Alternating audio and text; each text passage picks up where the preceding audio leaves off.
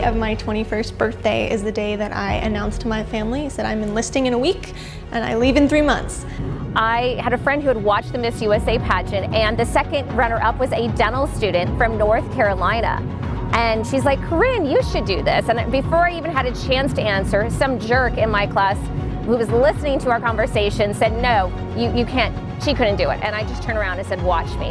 And I was enjoying my motherhood. I think I've lost myself that time. But when he enrolled my name into this beauty pageant, I went crazy and I said, are you crazy enough to enroll my name? Have you seen me? I'm 110 kg.